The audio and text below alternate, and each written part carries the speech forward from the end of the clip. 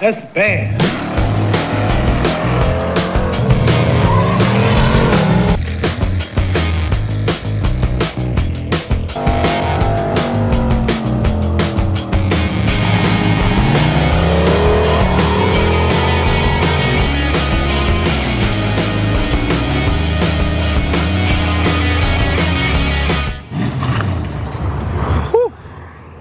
Alright guys, what's happening? We're at Pop's shop to give a quick little update on the Cobra, see how everything turned out, and boy did this snowball.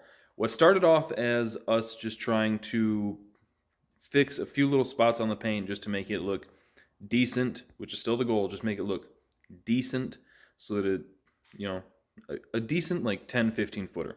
That's all I want. It has snowballed into, this is now day 5, I think, and we ended up painting the whole car. So here is the car. We ended up painting it all championship white because it was the easiest, quickest to get to on such short notice, and I think it turned out pretty decent. We ended up just taping over these stripes. I was going to peel them off and buy new stripes, but when you get close to it, you can see all the imperfections in the paint, and that nice new shiny crisp stripe would have looked really out of place there, so I decided to just tape that one off, keep kind of the ratty, aged look, kind of fits the aesthetic of the car, and we had to paint everything else. So the bumper and the driver's fender I had already painted, but I painted it in a different white, and that was kind of what led to us deciding to paint the whole car. Was I was worried that we would push it out into the sunlight and it would be super obvious that there was like 3 different shades of white or whatever.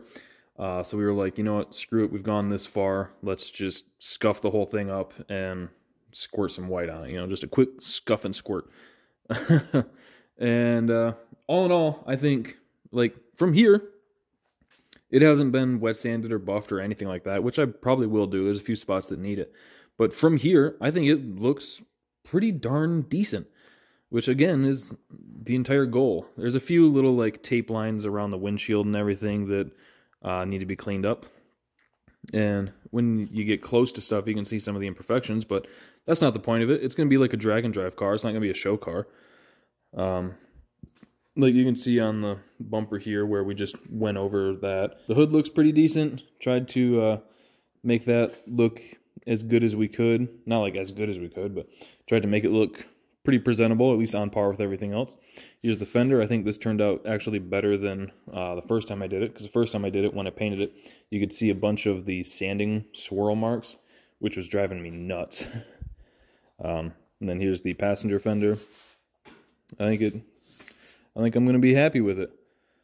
So the only thing we have to do is put it all back together, and then down the road I'll probably wet sand it and wheel it out, try and make it look a little bit better. But all in all, I think for a quick little garage paint job, I would give it a 6.5 out of 10. Like you can see the spot there that I need to clean up, and inside the mirror there's a little bit up here where the tape wasn't pressed on all the way, I guess, and just some stuff like that. But if you guys remember how this thing looked before, there was a huge bare spot right here, and a little bit back here. Up here, under the paint, there's still some imperfections, but I'm really happy with it. It's a perfect race car paint job. And then, remember, this side had that huge bare spot, and then back here on by the tail light. And I will specify this time, because if I don't, someone's going to say something. He did wear a respirator when we sprayed it this time. But yeah, I think the darn thing's pretty dang good. So like I said, down the road I'm going to have to wet sand and wheel it out, and then we'll put the badges on. But I think for now, we're good enough to get it sat back together, get the hood on, and then we actually have to move another truck in here to pull the engine out of that for a guy. And then he's going to take that, rebuild the engine, and then we're going to put it back in for him. He just doesn't have the time to do the R&R. And then I have to head back to my place and get to work on Jack replacing the head gaskets and head bolts on that. All right, got the car mostly bolted together. Look at that thing. Sheesh. Just have to put the hood on, antenna, Cobra badges, this little guy down there we still have to paint. But man, Look at this thing. This thing looks like $100 bucks. Nice shiny new turd. Look at the front of that. This thing looks tough, dude. Heck yeah, man. The gaps are okay. This fender's a little weird. Actually, both fenders are a little weird, but I think that's just mass production for you. Listen to this door close. Boom. So, I think I'm going to try to fit an F-body radiator in here at some point, because the outlet for this is right where the downpipe crosses. It would go like right into it. I could probably cut and weld this to go like almost straight up, but I think if I get an F-body radiator, it'll probably be a lot better. Or I'll just get the same one that we have in Jack, because that one seems to work amazing. And then we can continue mocking things up. Well, I'd like to start finish installing stuff at some point. Man, I just can't help myself but look at this thing. Can't wait to get this hood bolted on as soon as he's done messing around in my hind end back there. Alright, got the hood on. Ended up taking the stock hood latch off. I'm gonna put some pins on it.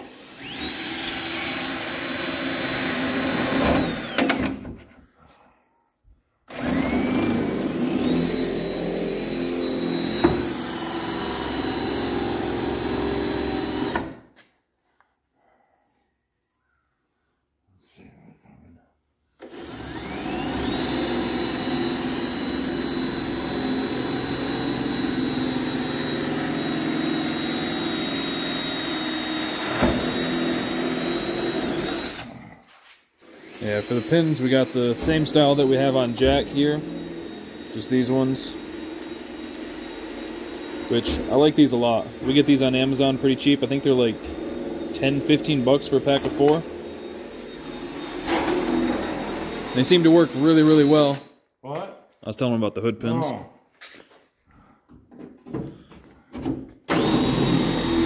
Lord, don't let me fuck up now.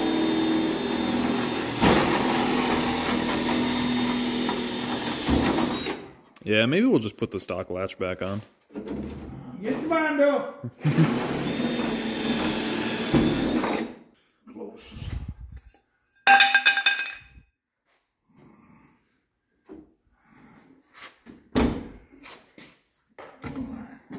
There's... I see this one in the hole.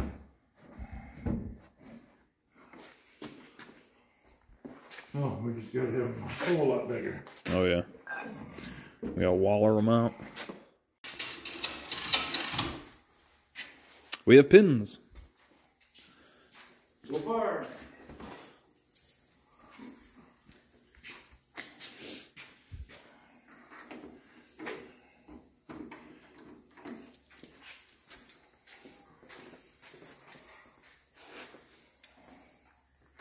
You want them this way or turn around the other way?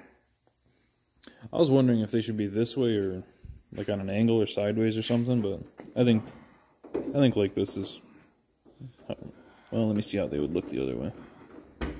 No, that's what I'm trying to do, if I can get mine to do it.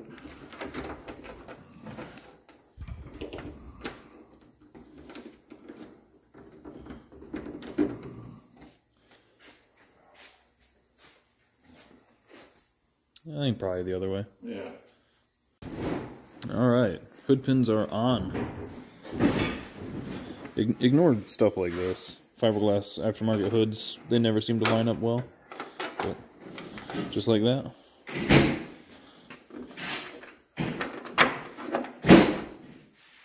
Heck yeah.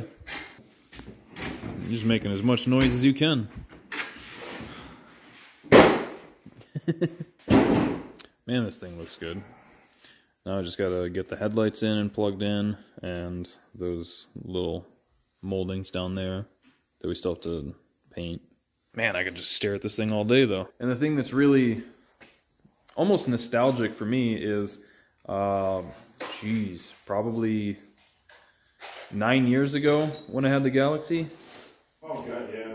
Yeah, like 9-10 years ago I used to have a 62 Ford Galaxy 500 that I'll put some pictures up, but we had to do the body work on that and everything, and rust repair, whole 9 yards, needed quarters, and we ended up painting it the same color. So I think that's fun. A little bit of wet sanding here and there, wheeling it out.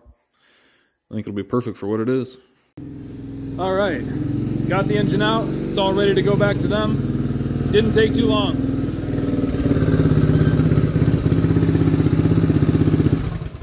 The plan is go all the way around the pine trees, come back up right next to the new S10 out there. On this side of it? Yeah. Okay. Well, it's got to be on this side. We can't go to the other side. I could if we tried. Well, it'd knock over a bunch of shit. Wouldn't be the first time. Yeah, that's true. So this is 6.0. Grungy deal. But it lost oil pressure. They played with the O-ring in the pickup tube. Tried a couple other things. Cleaned the screen for the oil pressure sensor. Still had low oil pressure, so they're just going to take it back, go through the whole thing, rebuild it. And then once they're done with that, we'll toss it back in the truck. And it'll be perfect. No more issues for the rest of its life. And we get paid. All right. That's where it's going to live for who knows how long. A week or two, hopefully. But let's go from one red truck to another red truck. This is the infamous mid-engine big tire S10. See those headers back there? This has been a really fun truck, but I think I'm ready to let go of it. Haven't really done a whole lot with it. It was just fun. Saved it out of the field. It would have sat there for another, God, 20 years. Got it running, took it down the road. It is noisy, but yeah, I think I'm ready to let this thing go. If anybody's interested in it, I think I'll put it up for sale. I think the way it is, turnkey, probably like $3,000. If you guys don't want the motor, $2,000. I don't think that's too bad of a price. I mean, the cab's in pretty good shape.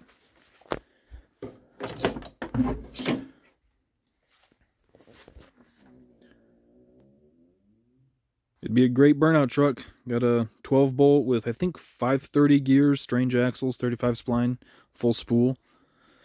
They are 31 by 14s or 32 by 14s. 32 by 14s.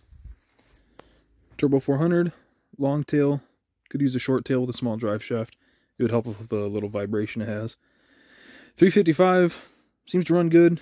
And then up front here is like a 7-gallon fuel cell, give or take. Still all stock up here. Does have manual steering, which is nice. And when we had it on the scales without a driver or anything in it, I think it was like 2450. I want to say it was like 53 front. But yeah, I figured it's just been sitting for basically the whole summer, whole year. And the money from this, I could buy the floor pans and quarters and stuff for the 55. So if anybody's interested, let me know. It's been a fun truck. It's fun to look at, that's for sure. But I think that's probably going to do it for today's video. Thank you guys for watching. Thank you for subscribing, clicking that bell, and I will see you next time.